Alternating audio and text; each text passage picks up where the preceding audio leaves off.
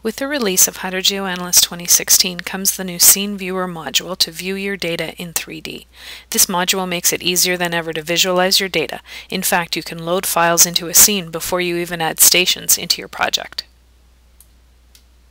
Here, for example, is an empty project. No stations have been added yet. We can launch the Scene Viewer and add objects to the scene.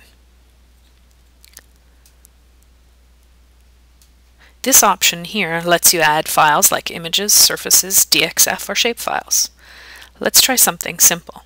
I'm selecting the sitemap for the demo project. Just turn off the axes, and then I'll load the ground surface that I have for this area.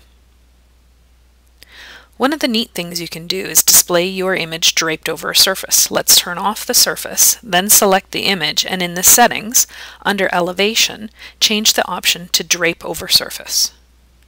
And let's increase the vertical exaggeration to help you see this effect. You can see the image has been draped over the surface and it takes on the elevations.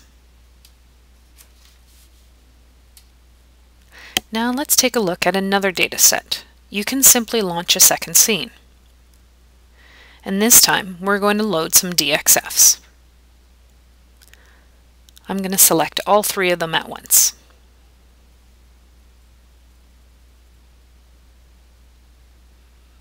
And they all get loaded into the scene. You can see the water level contours in blue.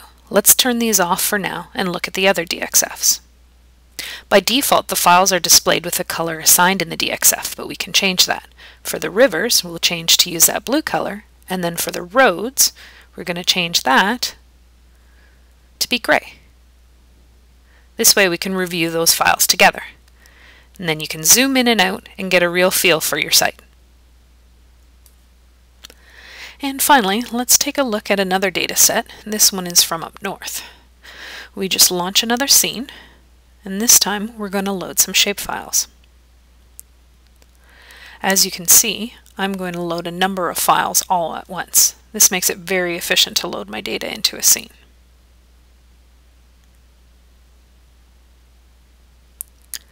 As they load into the scene tree here on the left will display each file, and the viewer is updated, showing each shapefile with default settings. Just a note, you do not need to separate out your files like I have here. When loading your data, you can select any of the different file types. Once all the files have been loaded, I can zoom all the way in and start exploring my data in more detail. I can select any file in the tree and then adjust the colors and label settings for the points, lines, and polygons as needed for my project purposes.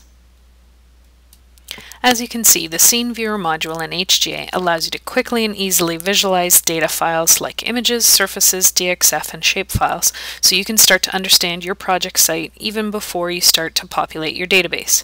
After you populate your database, you can still load your stations, cross-sections, and plumes into your saved scenes for even further understanding and analysis.